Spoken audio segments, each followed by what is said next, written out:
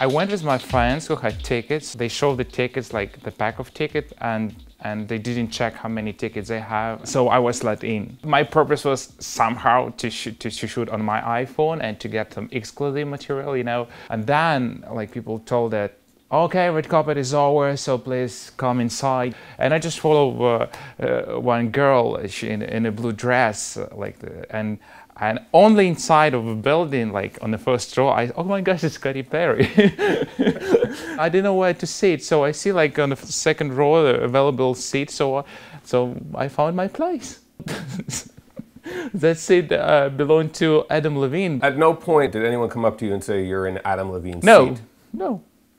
I was kind of excited because like next to me, Sting, Justin Timberlake, Beyonce. I was not in my plate, but at the same time I thought, wow, it's a really cool experience, yeah. And it come up with the idea to go on stage and say what I said, you know. What did you say?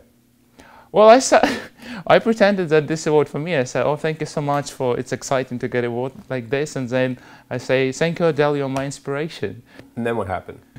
It's funny, but I felt very nervous and I asked for water. And one guy who was so furious and he brought me water, you know. I want to back up for a second. So you're on the stage, you accept the award on her behalf, and then you tell her that she's a huge inspiration for you. In front of the world, on the stage, why didn't you make it more obvious that you just crashed the Grammys? I was really excited, and then, like, yeah, as you say, the whole world watching and a lot of people. And the first that came to my mind just was to say what I said, you know. Maybe it's not like viral, maybe it's not worldwide, but it's not my purpose like to make every report worldwide or scandalous or something. I just do what I like to do, but for this time I did something that is inappropriate, and yeah, and now I was arrested. So you were taken to jail? Yes.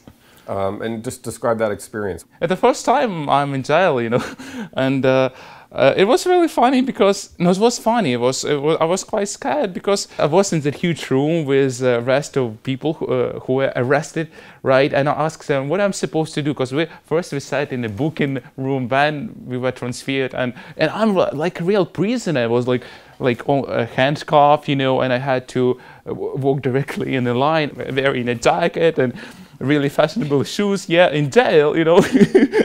But I hope my purpose is to entertain. For me, I might be deported, I was arrested, right? It will be a court, and this is a huge risk for me because I already banned, I'm more than sure, for many events. After this incident, I understand that I'm banned completely. I will need to appear in a court and do something, even though I don't have a clue what to do. I never did this before, so am I supposed to call an attorney, or what should I do in this situation, right?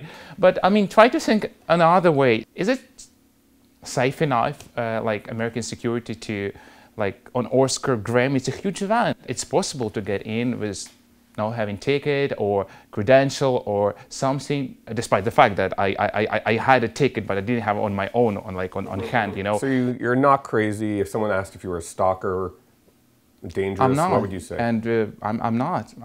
Let's talk about the Will Smith incident. What inspired you you kissed him on a red carpet? It just, the first that comes into mind. I understood that I might slap, or he might just hit me or push me, and I understood. I took this risk, right? It was different emotions.